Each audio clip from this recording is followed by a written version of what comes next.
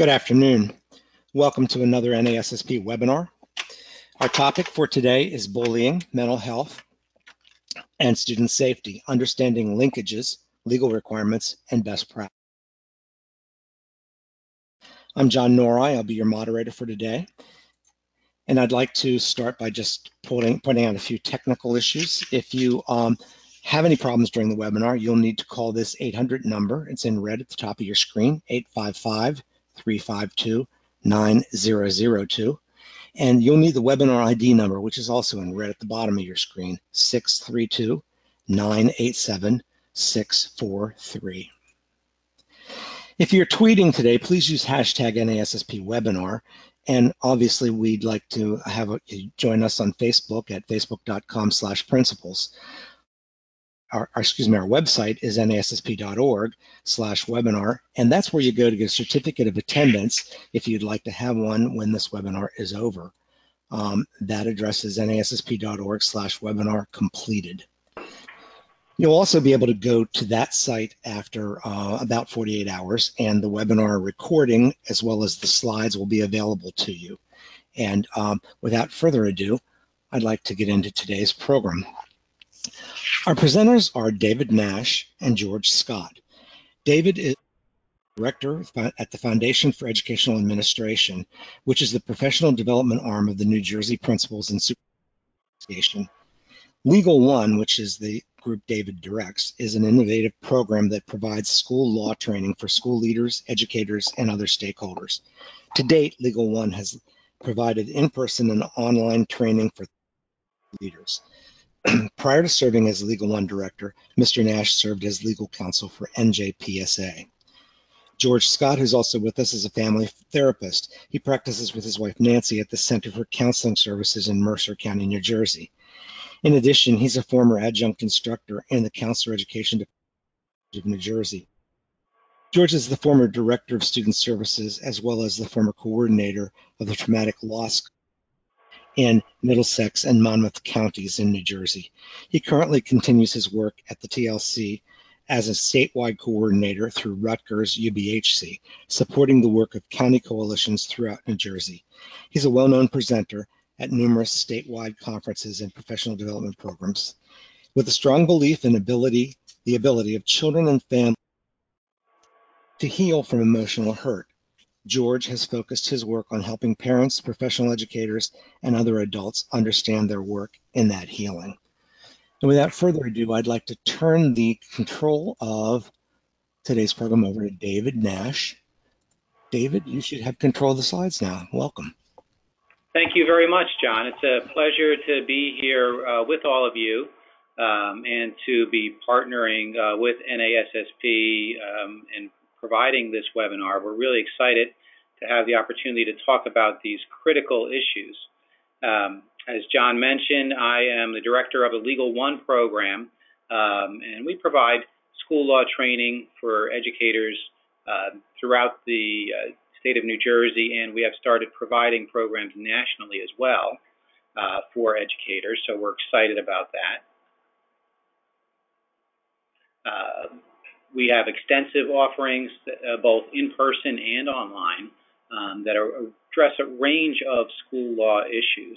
And I'm thrilled to have George with me. George is really one of the leading experts in understanding the link between social and emotional learning, mental health issues that students may be dealing with, and bullying behavior, and really trying to look at ways to get to the root causes of understanding children, understanding their experiences, and helping all students realize their full potential. So thanks, as always, George, for joining me today. You're welcome. And let me just add that I appreciate the invitation. It is an important topic, and the folks that are in the audience are critical leadership folks throughout the educational system to be able to address these issues. So it's a great opportunity for me and to be with you, David, and to share the information. So I'd like to jump back in for a moment because I forgot to invite the audience enter their questions in the question box. And George and David, when we get to the natural place that we talked about stopping for questions, slide 10, if you could point that out, because I don't have this slides numbered in front of me, I'd appreciate it. But folks, please feel free to put your questions in the question box at any time, and we'll get to them as quickly as we can. Absolutely. So just a little preview of what we're going to walk through today. We wanted to spend a little bit of time just talking about what we mean when each of us hears the word bullying. And it's an important legal term, and it's a legal term that we want to make sure we understand in all its nuance. We're going to look at addressing student First Amendment rights and balancing the rights of students to say things that sometimes others find offensive, with the need to make sure that we're not inappropriately harming other children with our words or actions, and making sure we understand when we've crossed that line into behavior that could be bullying or otherwise inappropriate. We want to make sure that people understand a range of legal requirements that could come into play when you're talking about bullying and mental health. So we'll talk about requirements under the new federal law, ESSA, under IDEA, under Section 504, under the Americans with Disabilities Act, under Title IX, under state law. We'll also talk about the link between bullying and mental health, and understanding some of the research, understanding some of the best practices that come with supporting students. And we want to talk about some lessons that can be learned, unfortunately, from some of the horrific incidents that have happened across our nation, including some school shooting incidents, and just trying to learn some lessons about how we can do everything possible to support our children and potentially prevent some of these issues in the future.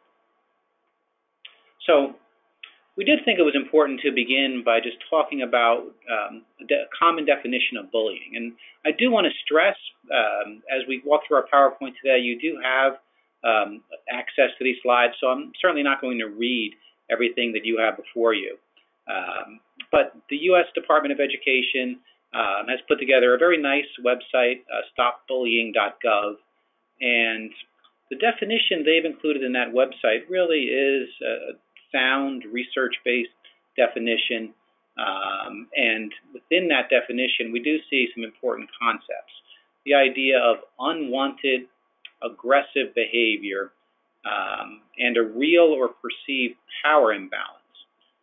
Really, the notion of a power imbalance is crucial to distinguishing between bullying and traditional student conflict, which certainly is going to happen. Traditionally, when we have bullying behavior, it's repeated, or if it's not repeated, it's probably because it's just started and we were fortunate enough to see the first incident, or it certainly could be repeated over time. And it's important to recognize that if you have two children involved in an incident, one who's the aggressor, one who's the victim, really both need our support. And we never want to lose focus on that. Yeah, I wanted to jump in while that slide is still up there for you folks. If you take a look under the imbalance of power to that phrase, to control or to harm others, one of the basic tenets that we use in our understanding of behavior is that hurt people, which then goes and supports what David just said, is there are usually two victims here, or almost always two victims here. We have a tendency to focus on the bad behavior of the perpetrator, but in terms of healing, in terms of keeping them connected and attached, it's really important for us to understand that something went on and they are hurt as well. Absolutely. So we'll revisit that concept throughout our webinar today. Critical for each of you on this webinar today to know your state definition of bullying. Our lives might be easier if there was one federal definition of bullying that all of us had to follow, but that's not the reality that we have in this nation. Every state has its own unique definition. Every state has a bullying definition. Every state has come to the point where we say that behavior is inappropriate, but there are slight differences within those definitions. So, for example, many states require us to determine what exactly was the motive behind one student's behavior when they singled out another? Was it because of a student's race, ethnicity, gender, disability, sexual orientation, or some other characteristic? But some states do not require that. And it's important for you to know your state definition of bullying and determine whether or not you must figure out the motivating factor in order to determine whether or not something is bullying. And we have included a helpful link here. It's embedded where this slide says your state to the U.S. Department of Education website, which actually shows every single state in the nation and gives you information on your state definition of bullying. So electronically, you all have this. Hopefully, each of you has taken time to look at your state definition, but I can't stress enough how important it is because they are, in some ways, significantly different from state to state. And for example, every state has its own protocol to follow for how we report issues, how we investigate issues, the specific due process rights that students have. One hallmark that we do know is true across the nation is that students have due process rights. So a student who is accused of engaging in bullying behavior or other misconduct, at a minimum, has a right to know what he or she is accused of, has a right to give their side of the story.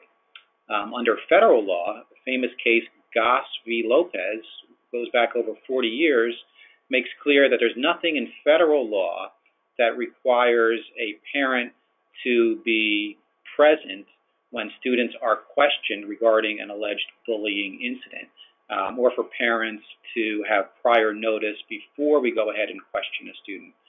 But your state could potentially have included additional due process protections for students that would require that sort of additional notice to parents. So really critical that you know your state definition on this issue. Student First Amendment rights are always an important topic. Many of you might think back to your graduate school days and learning a few hallmark cases, and one of those is the case of Tinker versus Des Moines. And it was a case that involved students who wanted to protest our involvement, and you can sense how long ago the case was because it was protesting our involvement in the Vietnam War. For those of you who vaguely remember that, this might be a recall session for you, but it involved students doing a form of silent protest, wearing black armbands to protest our involvement in the war. Principal in that case was concerned that this might lead to students being very upset, might lead to folks being offended in school, could cause problems. So the district tried to preemptively stop the demonstration from taking place and preemptively announced a new policy that no protests of any form would be allowed in school.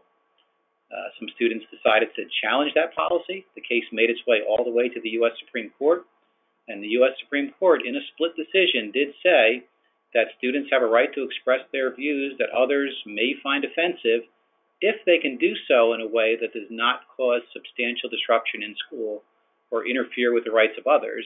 And the court said in that case that students who are being responsible in doing a silent protest, certainly that could be one way to responsibly express your views without causing substantial disruption in school. It's important to note that political speech has the greatest protection when courts are looking at different forms of speech, but even that protection is not unlimited. There are things that we can say or do that we could argue are political speech that may be infringing on the rights of others. I'll give a simple example. We had a number of instances across the country where large groups of students were chanting something akin to build that wall, and directing those comments at particular students within their school. Certainly, one could argue that was a form of political speech. Students do have a right to express political views, but it was being done in a way that was considered overly aggressive, targeting individual students, demeaning individual students, and was considered a form of substantial disruption and interference with the rights of particular students. So this was one spot, John, where we thought we might take a few questions because student First Amendment rights always lend themselves to tough issues about have students gone too far. Thanks. And I invite people again to type questions into the question box. At this point, here's one. What's the difference between bullying and protected student speech? And what impact does does it have if the speech occurs in school versus out of school versus online? Sounds like three Yeah, questions. that's right. And one long question. So protected speech really is the speech that has the greatest level of protection is speech on social issues, on policy issues, on political issues. Students can say things that others might be offended by, that might be controversial. We cross the line in a few clear spots. The law is not always clear, but there are a few clear lines. So if the speech is happening in school, students do not have license to use lewd or vulgar speech.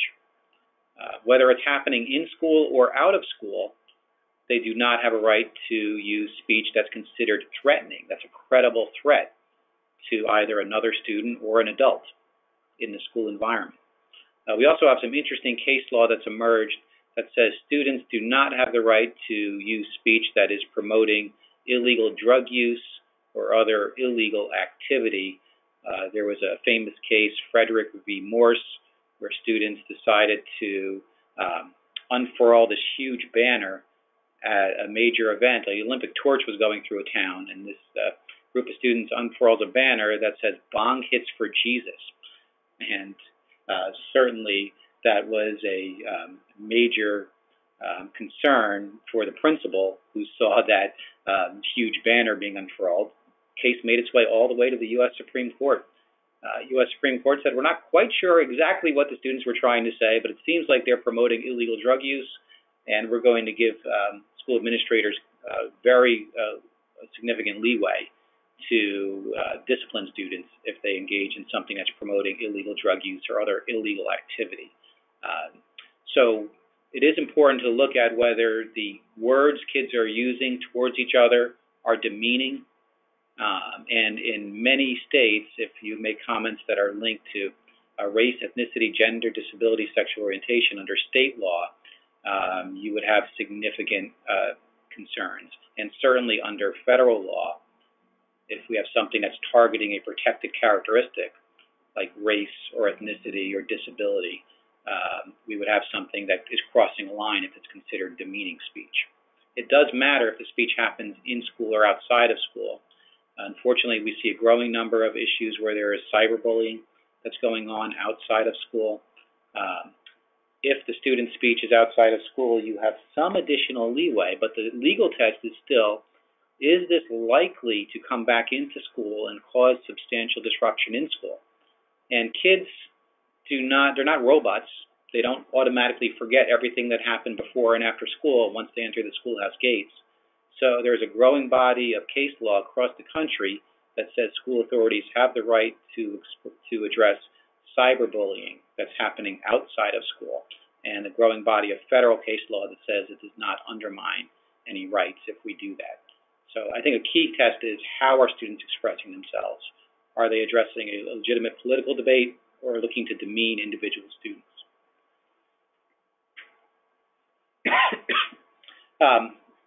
Under federal law, it's important that we understand some of the key requirements that we have to keep in mind when it comes to dealing with issues of bullying. So every state now under ESSA has to have a plan in place that shows how they're addressing issues of discipline and reducing incidents of bullying and harassment in our schools, and how are they acting to improve school climate. There is some grant funding available under the Student Support and Academic Enrichment Grant Program, and a number of other sources of funding to support the work of LEAs or local school districts to address the need for a safe and healthy environment. And if I could just add on that slide that, and this will come a little bit later in the webinar, is that we want to take another look at what the word discipline means, and how it's in fact promulgated or used in your school. And the other issue is, what does school climate need? We know that there are differences within the school culture, community to community. Sometimes the climate is different classroom to classroom. The real question is whether the culture and the climate in fact incite bad behavior or in fact sabotage good behavior. And we want to be able to take a look at that to see whether or not some adjustments can be made. And it's a very nuanced question, because the school climate has many different factors to it, and In some cases, the problem, the larger issue we find is the adult-to-adult school climate. And kids pick up on that very quickly if adults have a hard time working through issues on their end. And I just want to add to that, adult to adult can also be the adult in school and the adults out of school, meaning the parents. So that relationship and how those problems are resolved or solved frequently dribbles down to the kids and then, in fact, exacerbates their own behavior or makes it more difficult for them to function. Absolutely. So some specific requirements under federal law we want to make sure that people understand. So when it comes to IDEA and Section 504, students have significant protections in addition to the protections we would have for all students. We have a number of cases under federal law where bullying has been found to result in a denial of faith. Students no longer receiving a free, appropriate public education because of the bullying that he or she is enduring.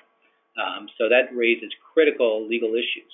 There was guidance from the U.S. Department of Education in 2014, and we've included a link to that guidance for our participants today that says if a student with a disability is the victim of bullying, you need to convene your IEP team, the team that comes together to develop that IEP for the student, or your 504 team in just about every case. So that is important guidance. It came out in 2014. It has not been rescinded. You know, we have a new administration now, but the guidance is still in effect. And this guidance is different from the practice in many school districts. The idea is that you convene the full team, including the parent, to determine, is there something different we need to do for this student? Was this so traumatic? Was this so emotionally jarring, the bullying that a student experienced, that the strategies that were working before are no longer working? And I'm sure in your experience, George, you've had to deal with students who were really traumatized by going through bullying.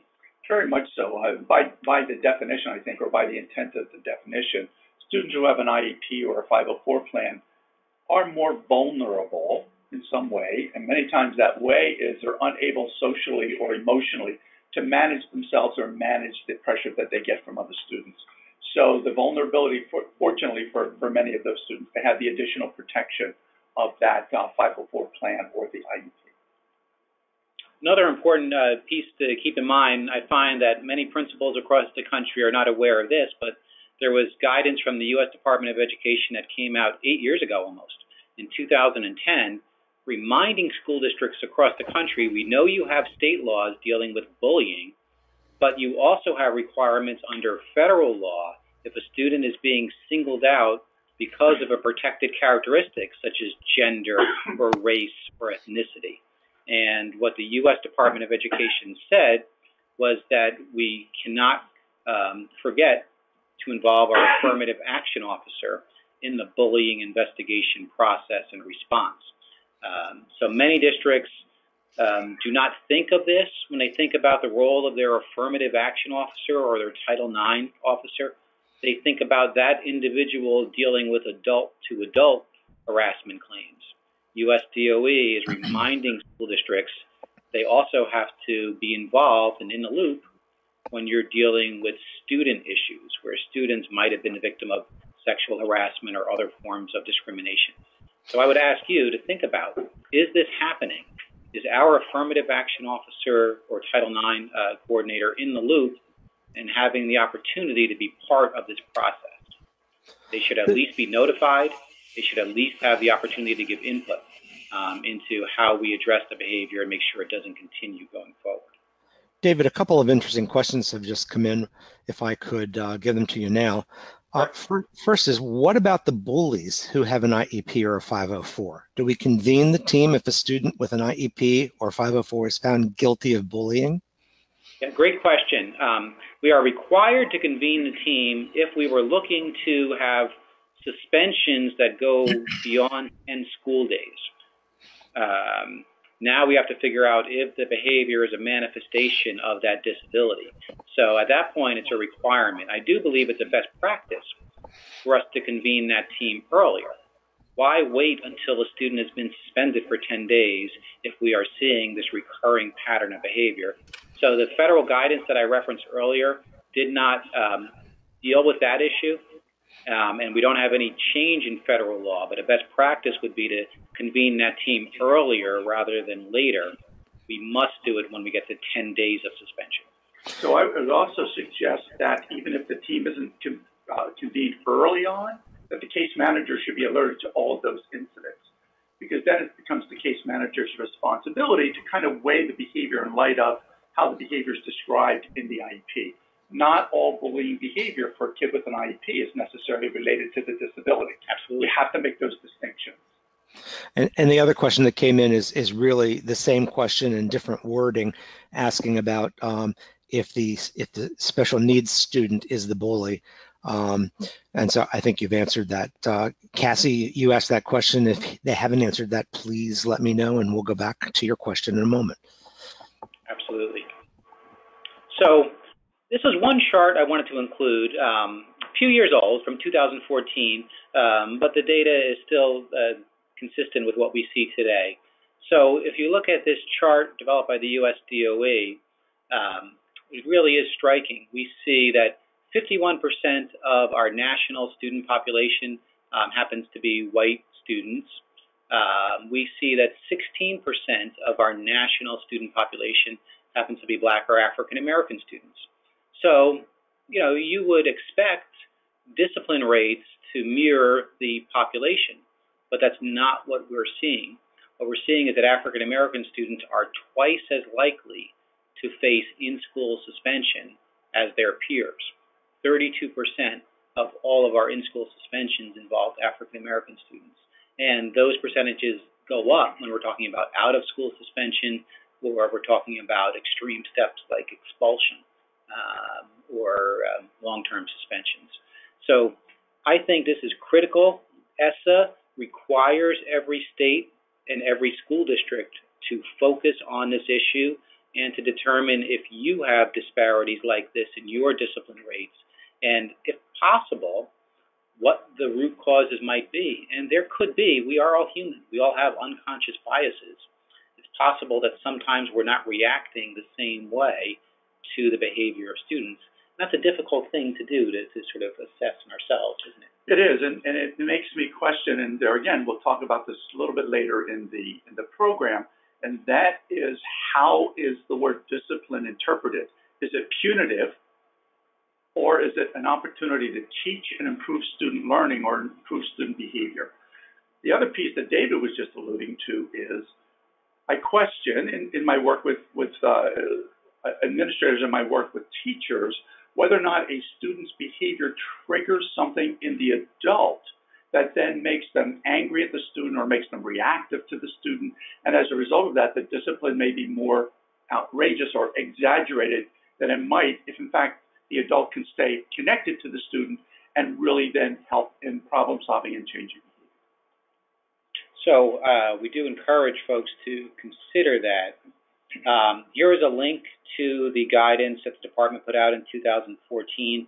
And within that guidance, the department actually, U.S. Department of Ed, developed a number of scenarios that I think could be helpful to allow you to reflect a little bit on the discipline policies and practices you have in place in your schools, and to make sure that we are addressing any disparities that we're seeing in discipline.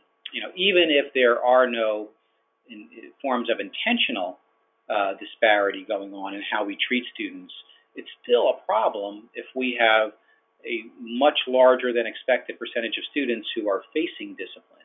And it's certainly still something that we need to look at in a constructive way. Another question. I'm sorry, go ahead. Go ahead. I'm sorry. I have another question that came in, but I can hold it until you finish. Okay, just a couple slides, and then I will turn over, so that might be a good break point. A couple of other federal laws to keep in mind.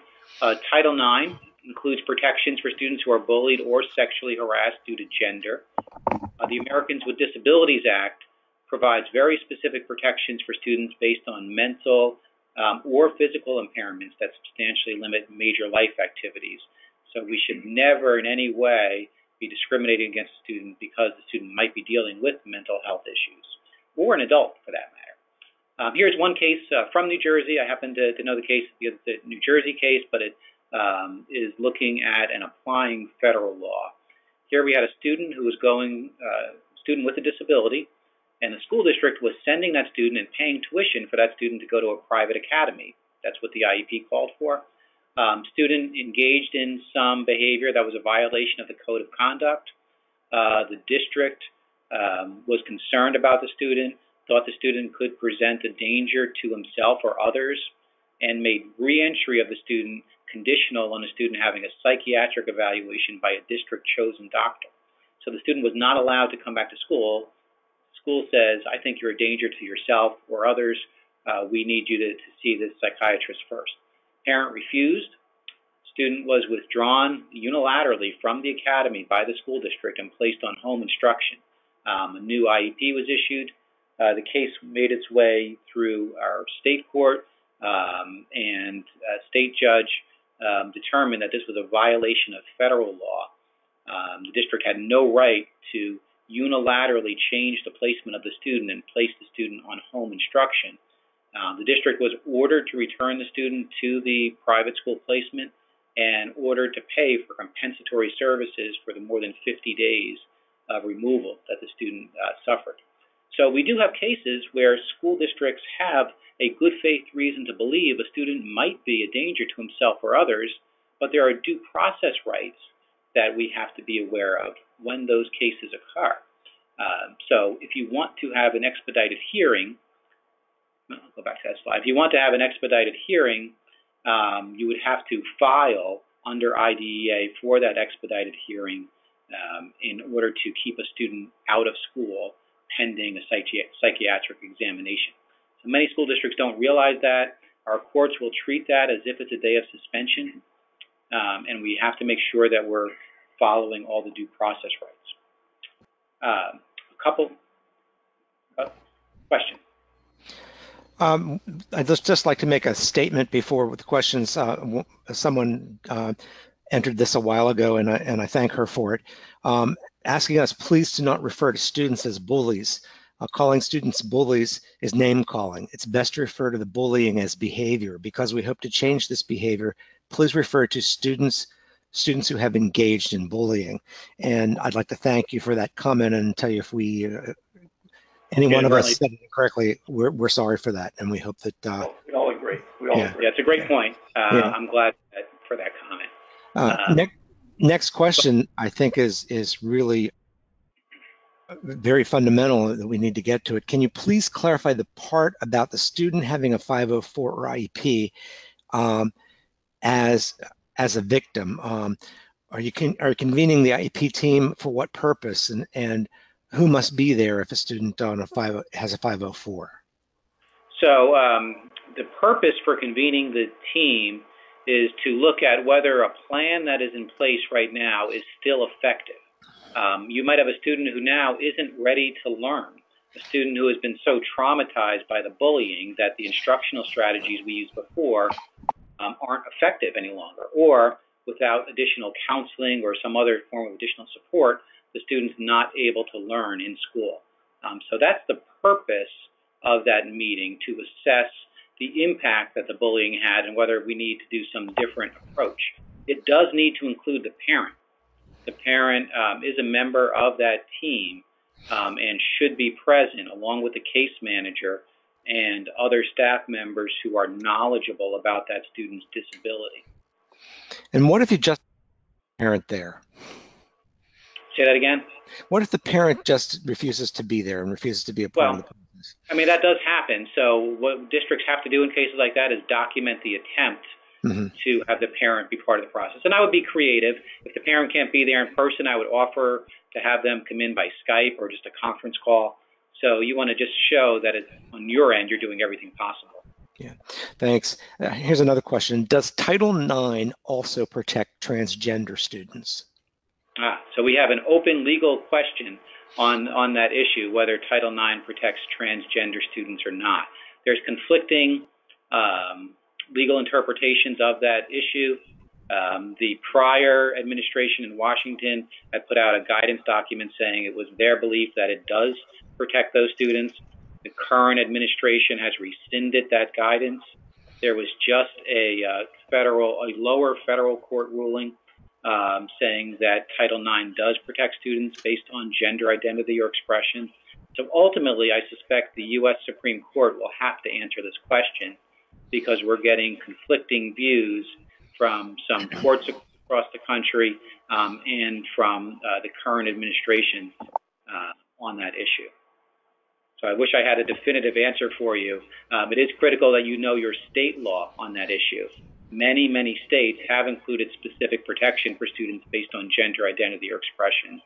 It's not clear under federal law, but certainly if a student is being bullied, is being harmed, there's an excellent likelihood that in some way, shape, or form that student is protected under at least your state law. Any other question at this point, John? Not right now. Thank you. Okay. Just to switch gears a little bit, we have had some horrific incidents that we have had to deal with across the nation, unfortunately. And, so we do see school shootings that have occurred. Without getting to the root cause of any one particular incident, it's so difficult, if not impossible, to do that. FBI research looking at a large number of incidents tells us that about 2/3 of student shooters were themselves at one point or another victims of bullying behavior. Now, I do want to stress this is not a simple cause and effect relationship. The media will sometimes tend to do that, or they'll do that with bullying and suicidal ideation as well. It's simply not that simple. But it is important to recognize that there is some evidence that this is one important factor that could be a final straw for some students with other risk factors. And we do want to think about that.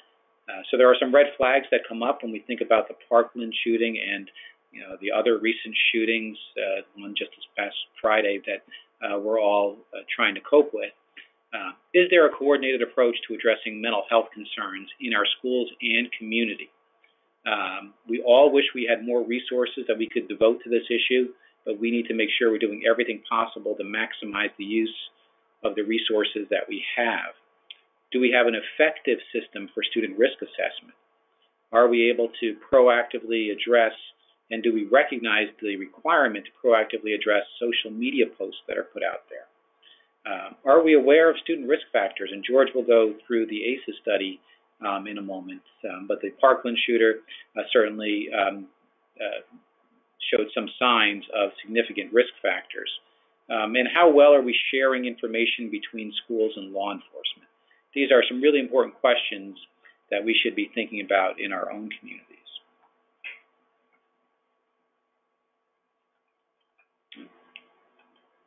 Just trying to advance the screen. It doesn't seem to want to. There we go. Some factors. Here are some factors to think about in determining the credibility of a threat. So I won't read through those. I do think specificity is important, and access to means is a very important factor to consider. Here's a useful link to an article on knowing the warning signs of violence, Dr. Peter Langham. Any comment on this, George? Yeah, Peter has done some extensive research across the country with regard to what are the behaviors that we look at that don't necessarily predict, but they inform us and they inform our understanding so that we as adults can intervene, whether that's within the school community or to alert our parents in the community so they, in fact, can intervene in the community or at home. So that's a really important link. Caution, we don't want to jump to any conclusions. It's not predictive of behavior. What it does is it informs us to make good decisions about students and behavior that creates either fear or potential violence.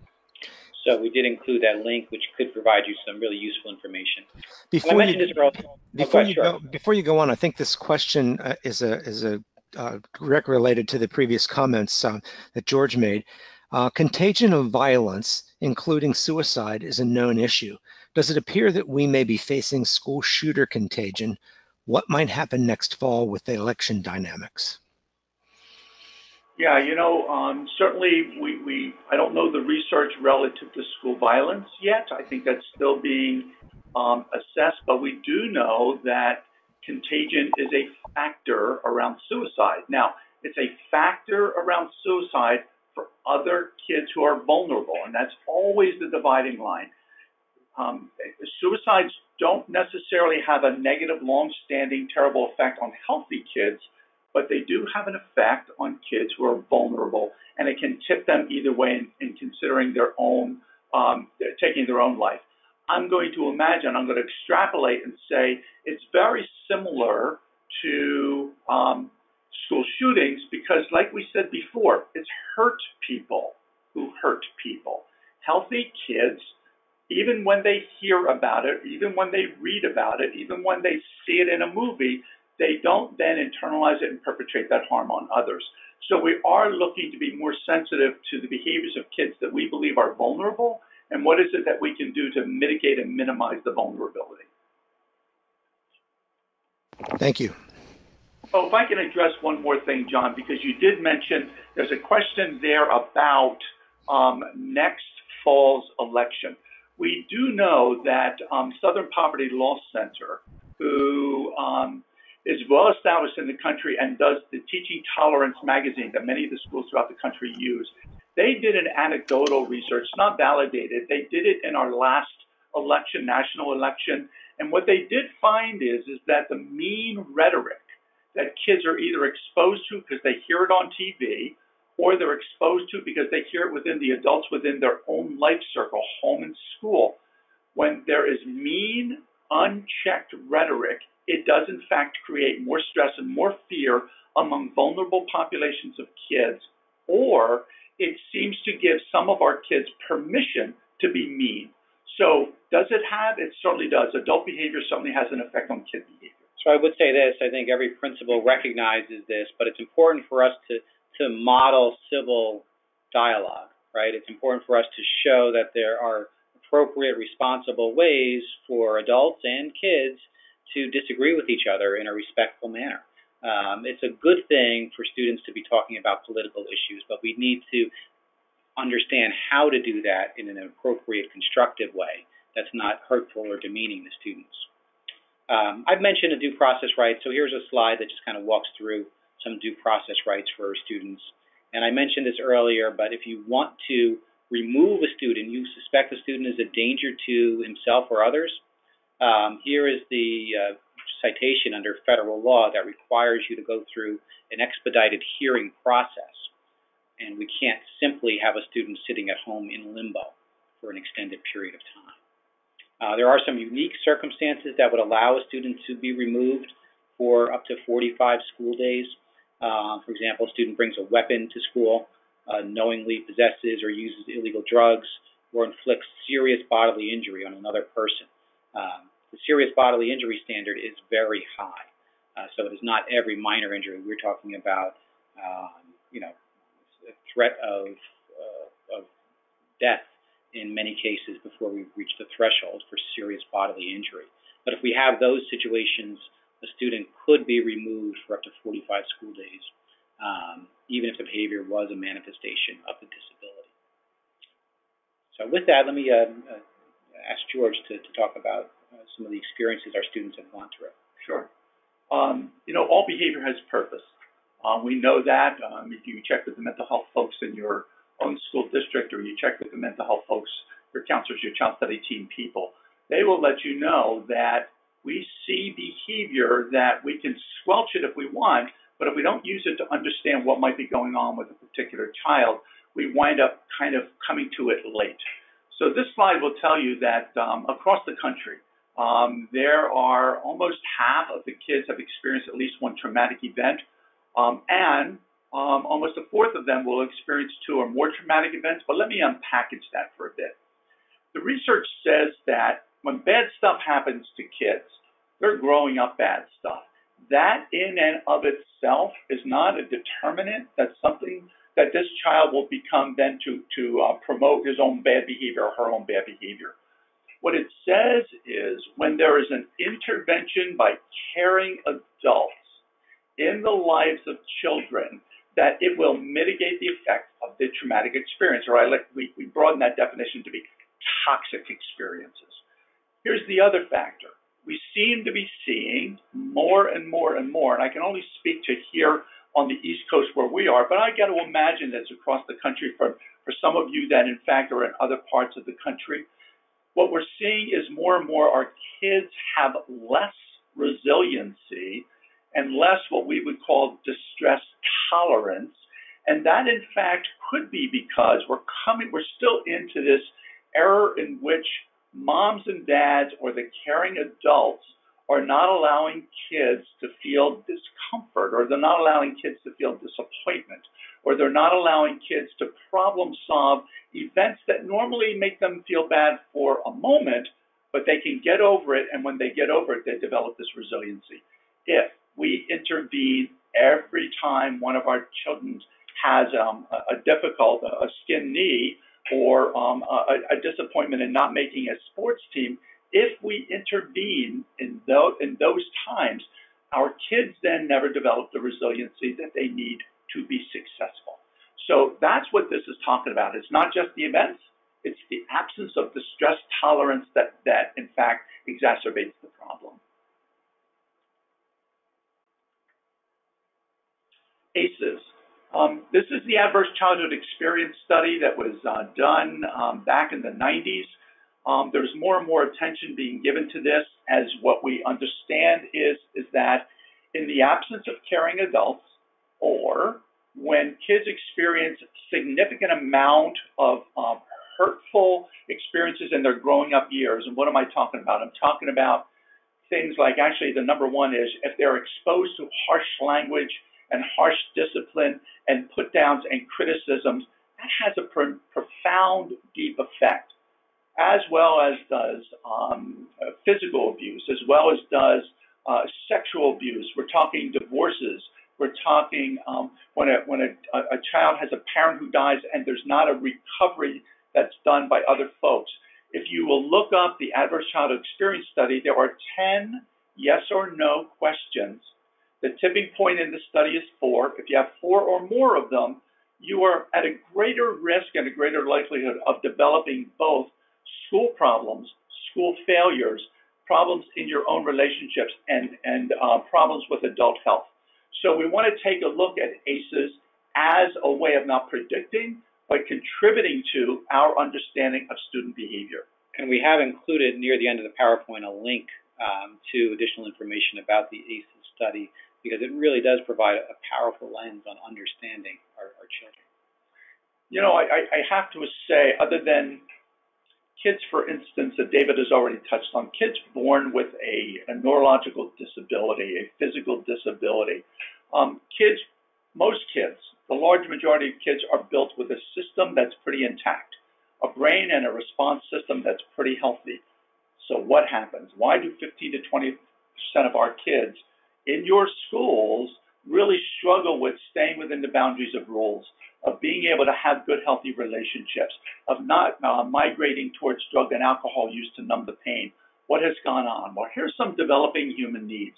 All of us, absolutely all of us, need attachment. We need connection to other healthy adults. And I'm going to expand that a little bit to say this is where I advise or suggest that school administrators, boards of education, superintendents take a look at disciplinary practices, because if in fact kids can get healthier with attachment, then we have to ask ourselves what will happen with punitive discipline like suspensions and expulsions. So if it's right, if John Bowlby's work is correct and human beings need attachment and connection, how can we maintain that with healthy adults in a way to mitigate their troublesome behavior? They need certainly physical safety, but we're talking about emotional safety. Here we're talking about it, do all kids feel that they belong in a particular school or a particular classroom? Is that classroom a sanctuary where kids can feel safe and that there's a healthy adult that has their back? Are the adults in the school able to connect with kids who are out of control or kids who are violating the practices of behavior, and can they provide soothing and calming behavior in order to keep the kid attached? These practices, which sometimes contribute to the problem and don't mitigate the problem, these developing human needs, I think, should be kept in the forefront of our work with kids. This seems like a good time to me to jump in with these questions. There are 3 or 4 people who've asked this question in a variety of ways. I'm going to lump you together, folks, and if I don't catch the essence of what you're asking, please come back on the question box. The question is there a research-based assessment tool to use with kids who are suspected of harming themselves or others?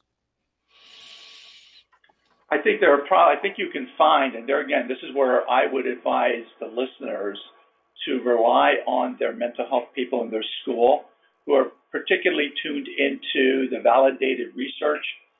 ACEs has been validated over time. It can, in fact, be used among adults about kids, among parents about kids, and it can give you an idea that unless we pay particular attention, then this child is more likely, with a score of 4 or more, to begin to wander away from healthy, predictable, connected behavior. There's also the Columbia study, the severity. The Columbia Suicide Severity Rating Scale, we promote that heavily. It's CSSRS. There are a variety of versions of that. It can be used in schools. It can be used by non-clinical people. If you're worried about a student's behavior of hurting self, and when I say hurting self, really ideating about not self-harm, but suicide, about dying, the CSSRS is really good at teasing those kids out and getting those kids connected to people who can help. So they are 2 really good pieces of information, ACEs and the CSSRS, that can be helpful. Thank you. Great. So let's stay with the bullying. People don't wake up and have a bad day and become a bully. We begin to see it with our kids, and I know this is a secondary school administrators population who's predominantly the audience, but this is a good conversation to have with your colleagues down at the elementary and preschool level. We begin to see pushy, aggressive, bullying behavior very early on, and it doesn't happen without reason. Bad behavior does not happen without reason. So therefore, if we can stay in the conversation and build relationships with families, if we can stay in the conversation and build relationships among the adults in school, we in fact can get at what seems to be the reason why more and more children are perpetrating hurt and harm on other children, or why some adults continue to perpetrate harm on children or other adults. And that phrase, you said it before, hurt people, I think is a really powerful way to get that message across. Now, for those of you in the audience, that's Sandra Bloom's work. Bloom was the researcher, I believe, out of Drexel in Philadelphia. Her work began in inpatient psychiatric, and she's got a really nice model of building sanctuary that really helps schools and school districts to take a look at the social emotional learning and how we can make healthy environments.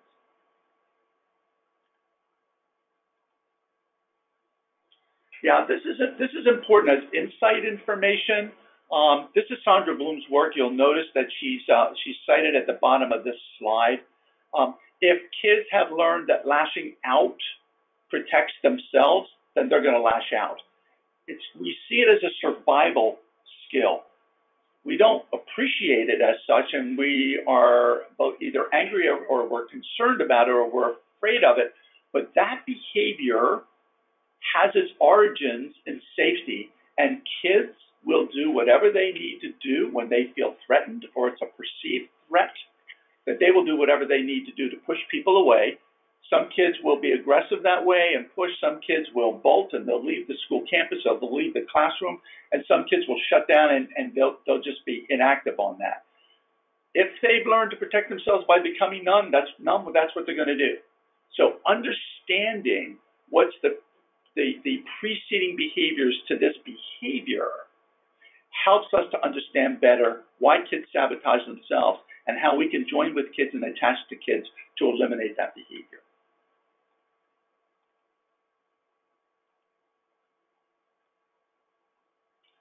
I'll let this stand as wallpaper. That slide can stand on its own.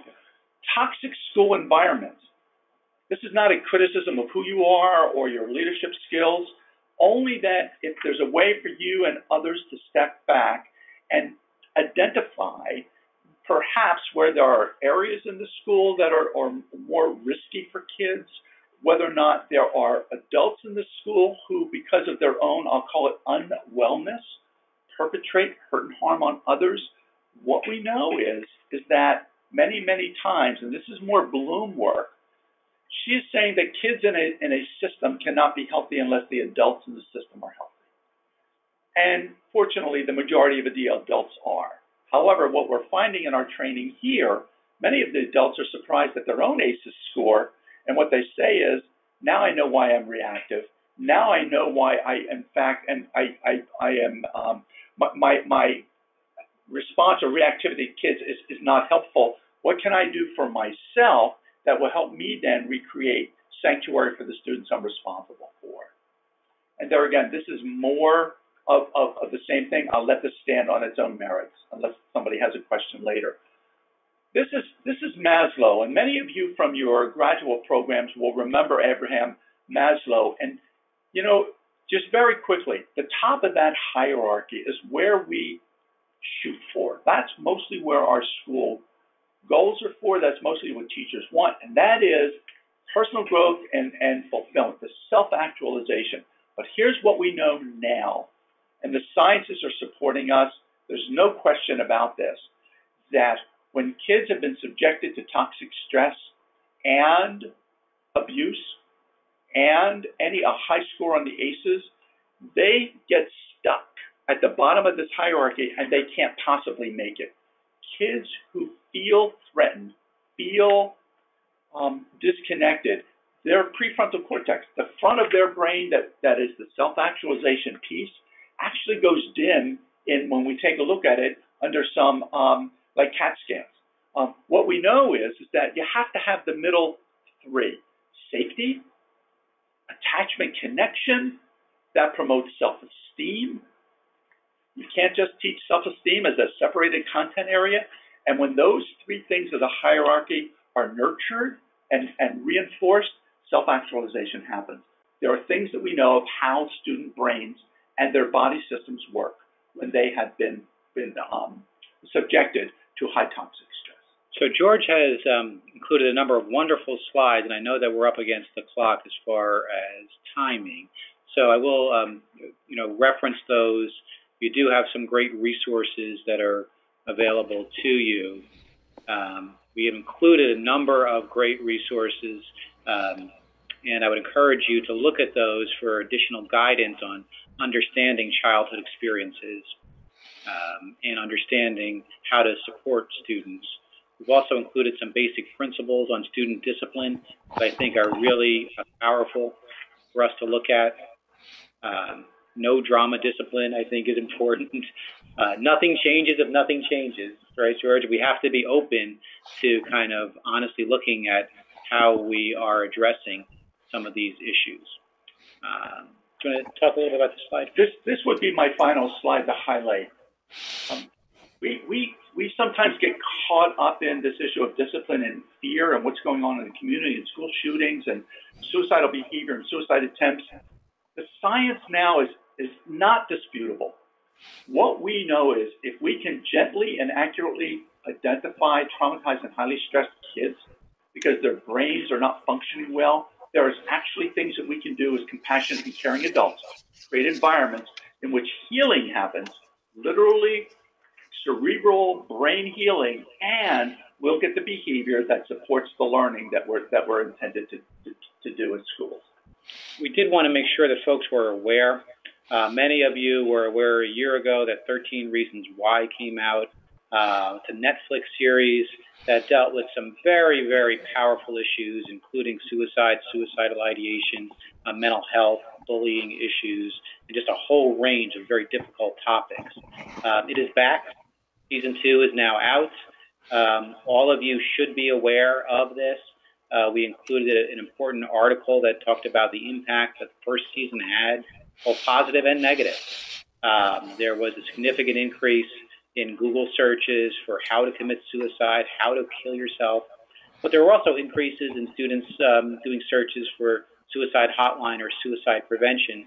So like it or not, a large number of our students are watching this series, and we need to be aware of that, and we need to understand how to discuss the topic and work with our students to make sure they're getting some proper guidance on that issue.